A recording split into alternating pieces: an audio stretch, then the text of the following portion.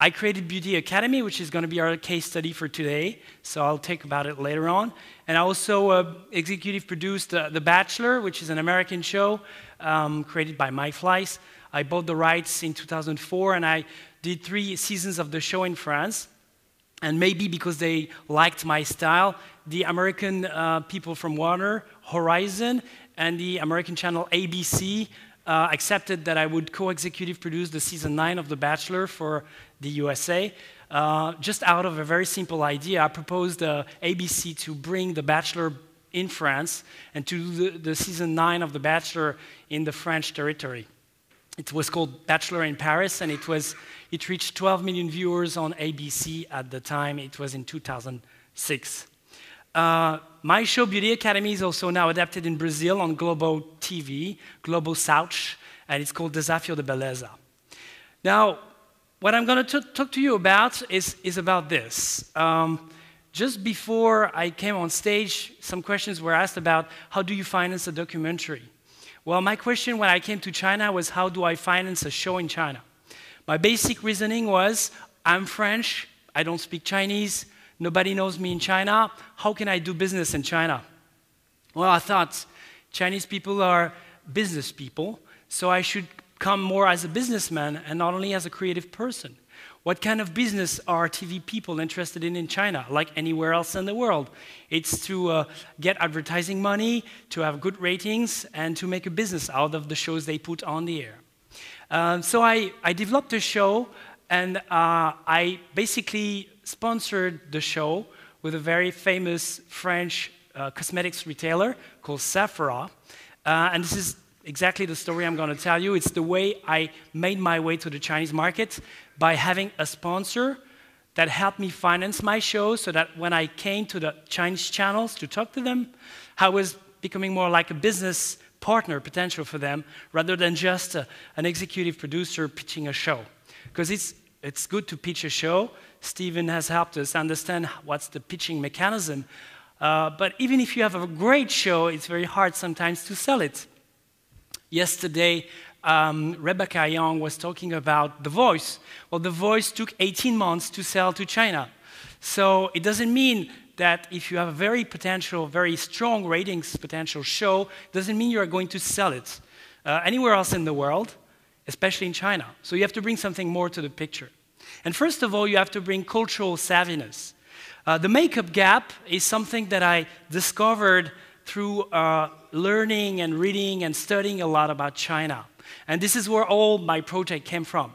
Back since 1949 to 1980, in the communist era in China, which is still communist, but at the time of the Mao era, basically one of the good things about communism in China, at least, was that female and male were put on the same level, which meant that there was harmonization of looks, of dressing, of fashion. Basically, people were dressed all the same. They had all the same haircuts, and basically, female were not using any makeup. Makeup was big in China before communism, especially in the court in Beijing. But suddenly, everything was leveled up, and this is how people actually, feminine women looked back in 1962. Now, in 2012, this is my friend Lu Yan. She's a very famous Chinese top model, and this is the way she's appearing in the magazines in China.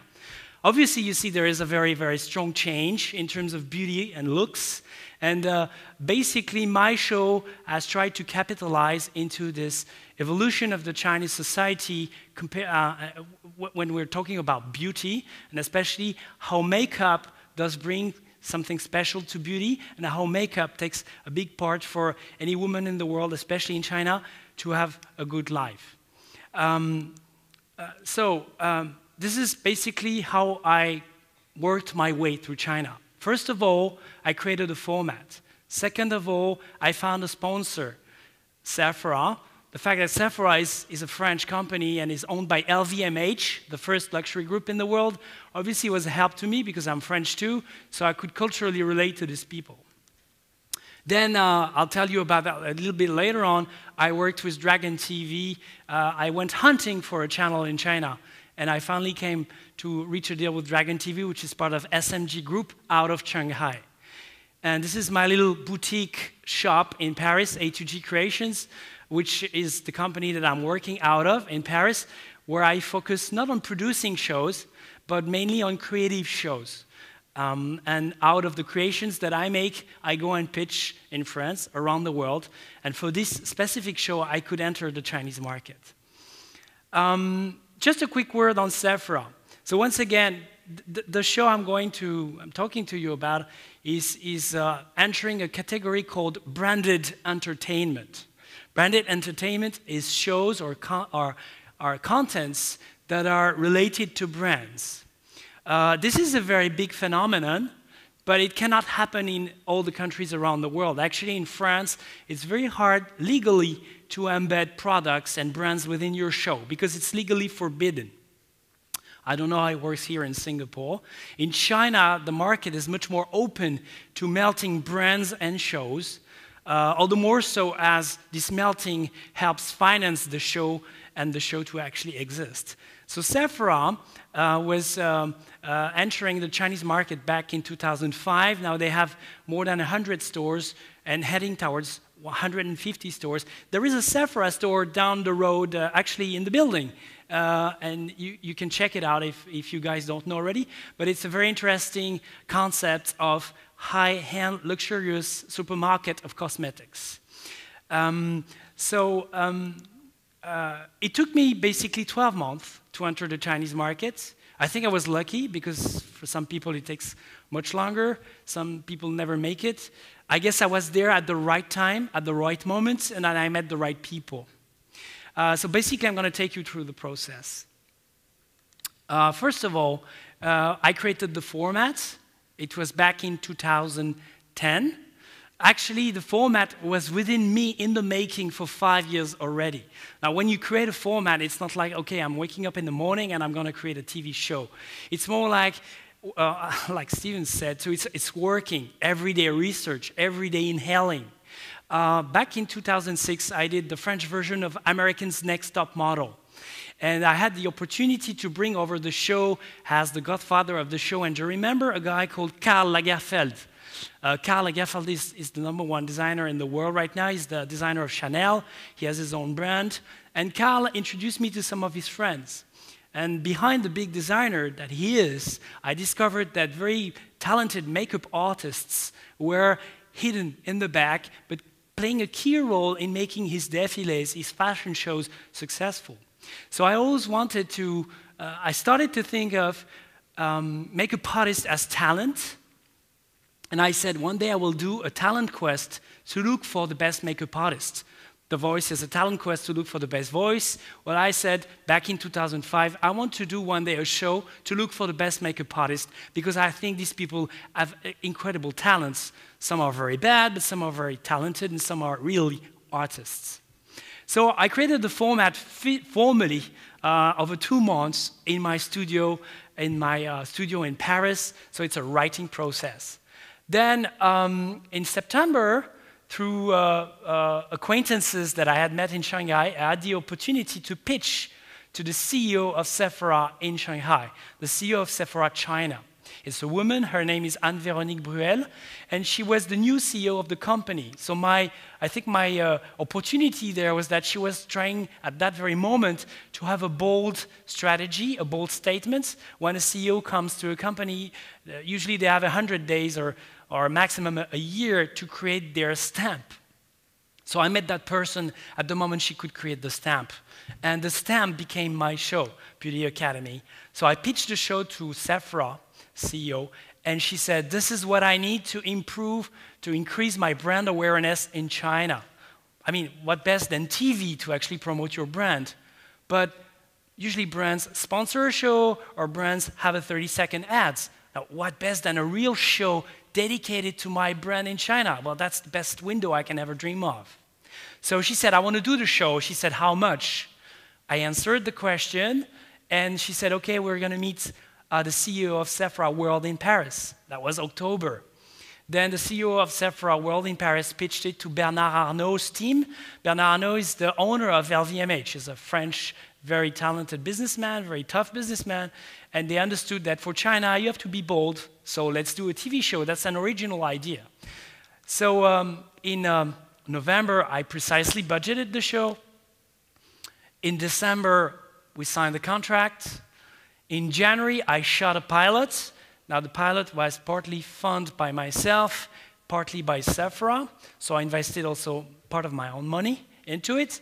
So it was more than a sizzle tape, it was actually a pilot, so I kind of didn't follow Steven's advice on this one, but I had some financing from Sephora to help me do it. I also did a pilot because I wanted to produce the show. I don't speak Chinese at first.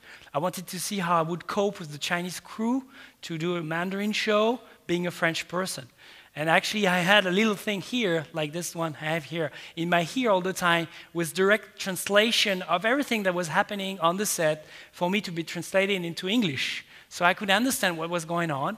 And in the end, I do shows for 15 years. And I mean, human beings are, whether they're Chinese American or Singaporean, are basically not all the same, but they have some common traits. So I could really work efficiently, even though I didn't understand at the time Mandarin. And I still don't understand it very well. In February, I started to channel hunt. So I went to Beijing, I went to Shanghai, I went to Hunan. I also went to Beijing to try and develop my network because in China, Guangxi is very important. Guangxi is relationships, as you all know. And so I tried to have some backup, some prominent people who would support my project and who also say that I could be trusted as a producer and director. I channel hunted, and in March, I met Dragon TV, which is the entertainment, the big commercial channel of SMG Group in Shanghai. And the second opportunity for me was that they were launching China Got Talent, which was a very big show. They had a great success, and they wanted something new and fresh to put on the air after that show. They also something happened is that I was stunned because I was doing this meeting in Shanghai in a hotel, the Four Seasons Hotel, and I showed my demo as director and producer to the Chinese crew of Dragon TV, and the guy said, "We want you to direct the show. We want the show and want you to direct the show." And I was like, "But I don't speak Chinese. How do you, I mean, are you sure of this?" "We don't care you don't speak Chinese. We like your style. We want you to be directing the show." Meaning that it was like being in the USA, where people don't have any boxes, people can take risks, and suddenly they give you your chance. So I was blessed that Dragon TV gave me the opportunity to actually direct my own creation. We made the deal. Of course, we made a deal also because I came to the table with a sponsor, and I came to the table with money. So we were discussing business, not only TV and content. And I think in China, it's the name of the game. Like actually anywhere else in the world right now. I had to deliver the show for the next summer, so I didn't have time to think. I had to set up a crew. I found a local co-production partner in Shanghai. I heard the 120. I basically moved from Paris to Shanghai, and I interviewed people day and night to try and set up a good production team. I hired 100 people that I needed to do the show, and then in May we went to do the regional casting. In June, we shot the show, and we edited the show in June, July, and August. And the show was broadcasted starting July. But just before that, I discovered that my show was not safe yet. It was financed, it was produced, it was green-lighted by the channel, but my show didn't have yet passed censorship. So I heard about censorship, of course, but that was kind of a very thrilling moment for me to know that my show was going through censorship in first Shanghai and then Beijing. The fact that I was being a French director in China, doing a Chinese show on Chinese TV, made the situation even more tricky. But in the end, the show was approved and broadcasted in 2011 on Dragon TV. That's the promotional poster of season 2. And by the way, you can see me on the picture here. Why is that? It's because after season 1, which was a great success, I'm going to give you the data right now, the channel not only wanted me to direct the show and produce the show, but they said, "We want you to be on the jury." because we think having a Frenchman on the jury for a beauty show is good, appealing, and sexy. So here I am doing TV in China. I have a Weibo account. Yes, indeed. I have thousands of fans, and it's pretty exciting. I actually have good friends at the airport when they see me coming, even though I'm flying economy, I'm in business class, and so it's pretty cool. So I'll tell you a little bit more about that because, I mean, in the Q&A, if you want to know more about the way I do it, but basically I speak English in the show, what I say is translated, and I have a here also, everything is translated for me live, so I can relate, and more, as I spend almost half my year in China, I kind of grab more of the Chinese language now, at least some words here and there. And I'm having a Chinese teacher train me, but it's a painful process. So basically, Sephora invested in the show not for my eyes and for me, and not for anybody in particular.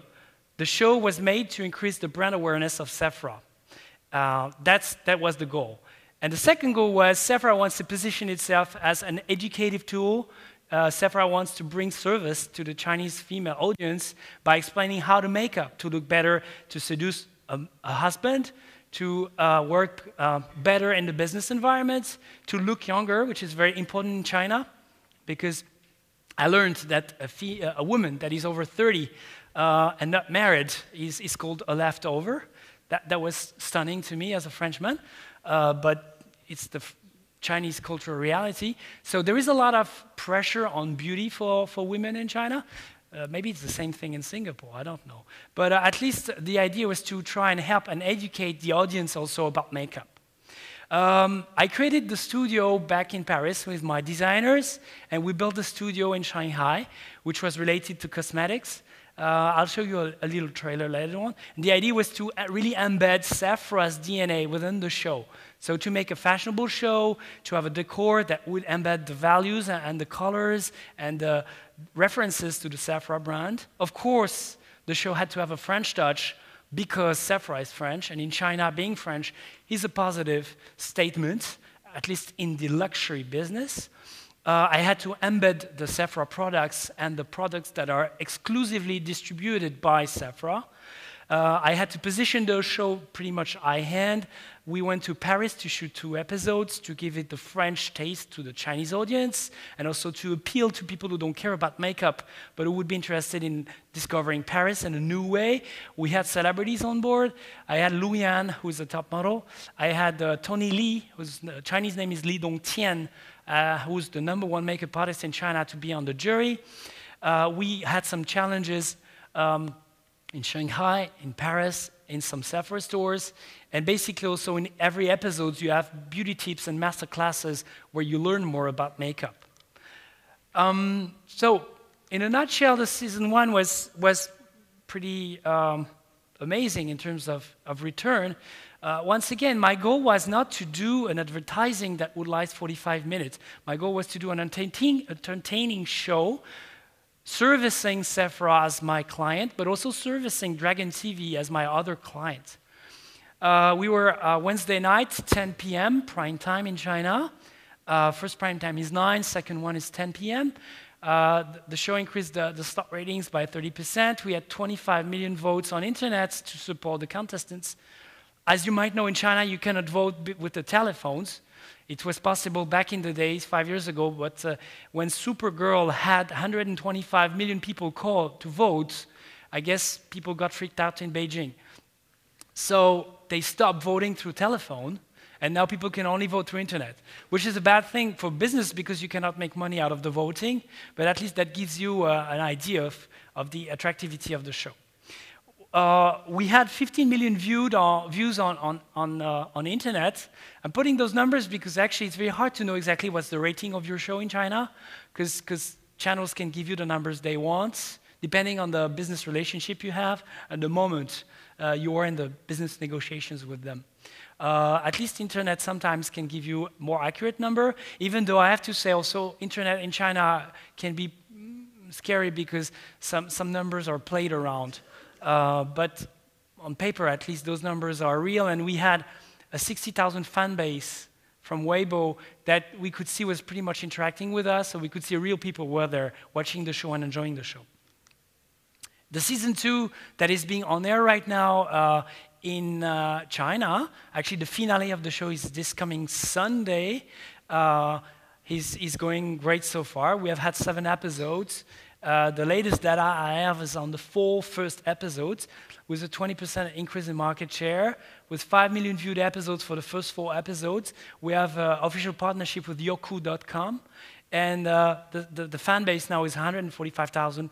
And basically, we kind of took the show to another level. I have to say that I also improved the show because I understand now better the Chinese culture, the Chinese viewers' expectancy. I did a lot of focus groups to understand my audience.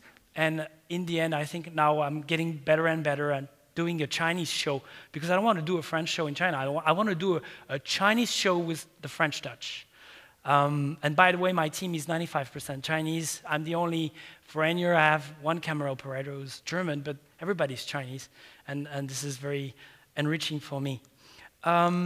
So to sum it up, before I show you some pictures and we can go and ask and share questions, the show is now in the air on China for the 2nd season. The good thing is that after the 1st season, I went to MIP in Cannes. I could pitch the show to a lot of international buyers, and I sold the show to Brazil. I'm very proud because SMG is a very prominent buyer in China, and Globo is the #1 Brazilian media group and one of the biggest in the world. And Globo bought the show to put the show on the air on Globosat, which is the satellite service of Globo, and on one channel that's called GNT. And the show just finished now in Brazil. And I went to Brazil to consult on the production. And we're preparing already a 2nd season. What I propose to you is to watch a 3-minute trailer of the show, and then we can share questions and answers.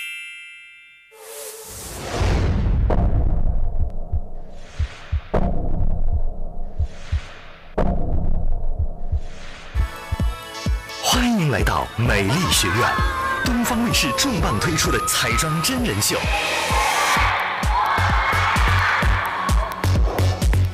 美丽学院第2季将为丝芙兰寻找中国超级美妆巨星。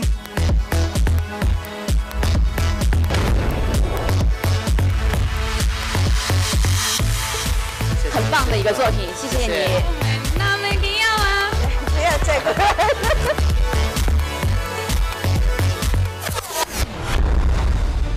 今年我们将从武汉、沈阳、广州、北京。 上海的数千名选手中挑选出全国10强，最后的赢家将会成为丝芙兰新晋美妆巨星。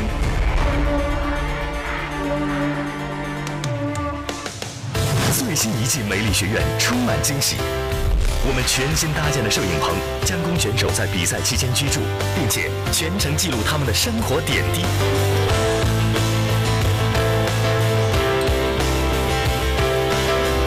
我们邀请到3位重量级的国际嘉宾担任美丽学院第2季的评委。美丽学院由丝芙兰赞助，国际团队倾力打造。我们拥有超凡实力的选手，并且他们会面对非同寻常的挑战。他们会来到竹林，打造一组与动物一起拍摄的时尚大片妆容。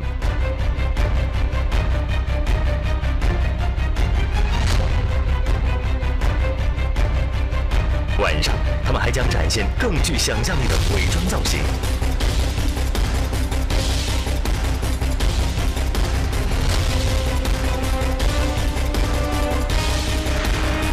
选手们将为享誉全球的音乐剧《猫》的演员化妆，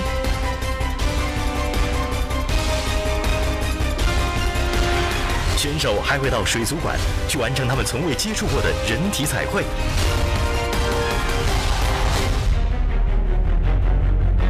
选手要在有限的时间里使出看家本领，来完成一组奢华妆容的打造。 选手还将变身为模特，来演绎 Michael Jackson、强尼·德普、卡尔大帝、玛丽莲·梦露的经典形象。他们还要为特别来宾的上海凤凰夜打造一组华丽妆容。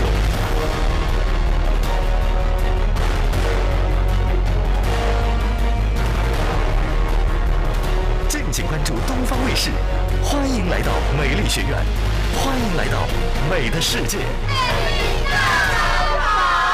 我们来了！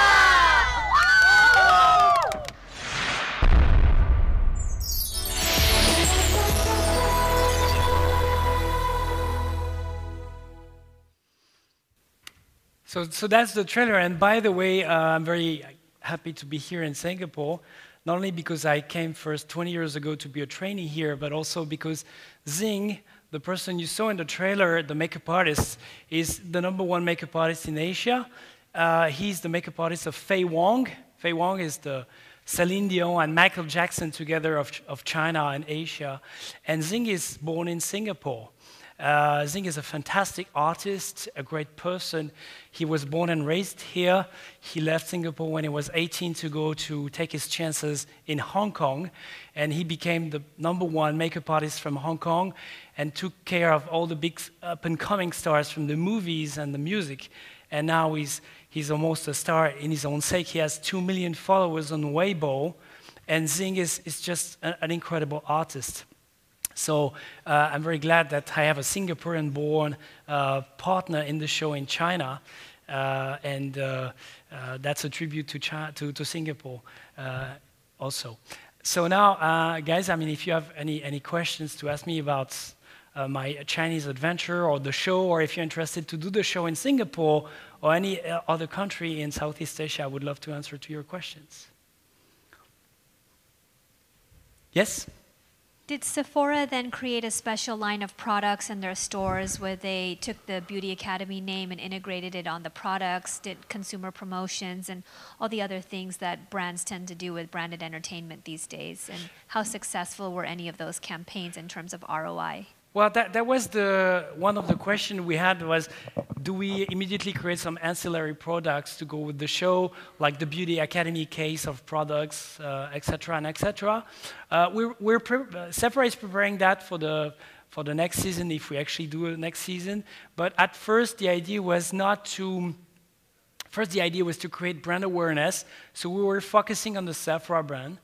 Number 2, Sephora, to help gather financing for the show, has some of its exclusive brand partners, like Makeup Forever, like Benefit, like Herborist, to participate in the show. So in the end, it was not decided by Sephora to do a Beauty Academy special toolkit, but more to do some special focuses on those brands, depending on the episodes being on the air. For example, Sephora asked me to work with Makeup Forever, and it happens that this very famous makeup brand created a lipstick that is called Moulin Rouge lipstick. So what I did was design a whole episode around the Moulin Rouge. We went to Paris to shoot the contestants, the makeup artists, where they were trained by the dancers of Moulin Rouge on how to do makeup, fast stage makeup. It happens that the dancer at Moulin Rouge do the makeup on themselves or by themselves. So it was very interesting because they trained the makeup artists, male and female. Then they had to do the makeup on themselves to be ready to go on stage. And the best 2 of that group was selected to do the real makeup before the dancers were going on stage at Moulin Rouge. So the whole episode was around Makeup Forever's Moulin Rouge, but in a way that for the audience it would be entertaining, and for the viewer it would not be like pure brand positioning and product placement. It would be storytelling, servicing the brand, and not the brand being a pain in the ass. So to answer your question, there was no specific product creation out of the show yet, but there was some specific marketing campaigns dedicated to the products that were put in light within each episode. Yes, I hope my answer is clear to you. Hi. You said you lived and breathed the creation of your format for 4 or 5 months to develop it, but it sounds like the sponsor took over and led you by the nose and told you what to make. So how much of it is truly your format versus how much the sponsor ends up influencing the production? Okay, first of all, it's not for 5 months, it's for 5 years. So it means it was really within me. And to answer your question, well, I'm a very lucky producer. First of all, I have to say I don't come from the advertising business. I come from the TV business. I've been doing shows for 15 years. So my main concern is ratings. It's not brands. So when I pitched the show to Sephora CEO, I told them the first thing that I wanted to be clear between us is that I will never put the brand or any products in the show unless it makes sense for the viewer in the storytelling of the show. So no, they didn't take over the show at all. What I did as a producer, though, was servicing them by embedding Sephora within the show. For example, I have a slide back there where you see the studio. In the studio, I told Sephora, I don't want any Sephora logo. Well, in China, you have logos of sponsors everywhere. Everywhere in the background of the juries, not only on the TV side, but also in the decor. Now, Sephora said, I understand you want the logo, but please give me something that will relate to my brand. So I went to the stores, I studied the stores, and within the decor, you have some black and white references that are there. So basically, people understand this is a Sephora show, but they don't see the brand. So, well, maybe actually the brand took me over, or maybe I wanted to service them well enough so that I took what they have as DNA and I embedded it in the show, but with always being careful not to push the brand in the face of the viewer, because viewers are educated. If it's too commercial, they're gonna zap and go to another show. So my balance was to try and make Sephora happy while making a real entertainment show. And to finish answering your question, I don't like the term branded content because, first of all, content, what is content? My job is to do programs. I don't do content, I do programs. And so I try to do a branded programming experience. I like to call this show a branded entertainment experience. So, of course, Sephora is paying for a big chunk of the show. So I have to, of course, respect that and service them.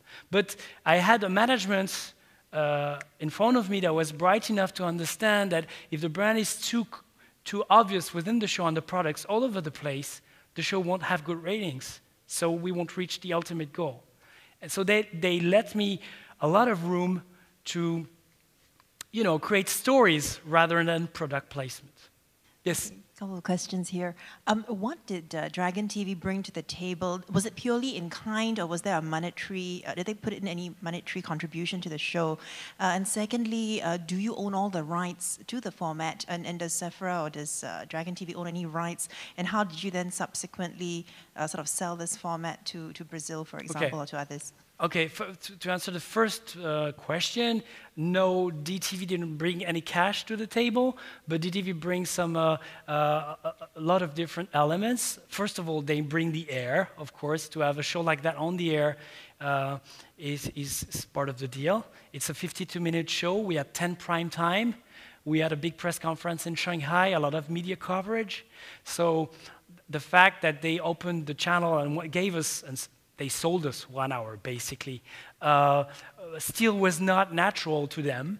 And so they brought some airtime. They brought some promotional time. We negotiated a package of promos on the air to go with the show, each promo being sponsored by Sephora. So we kind of developed a net of on-air promotion plan that would fit Sephora's needs and would fit DTV's needs. Being a former TV executive for 10 years helped me also design that with Sephora and to propose it to DTV.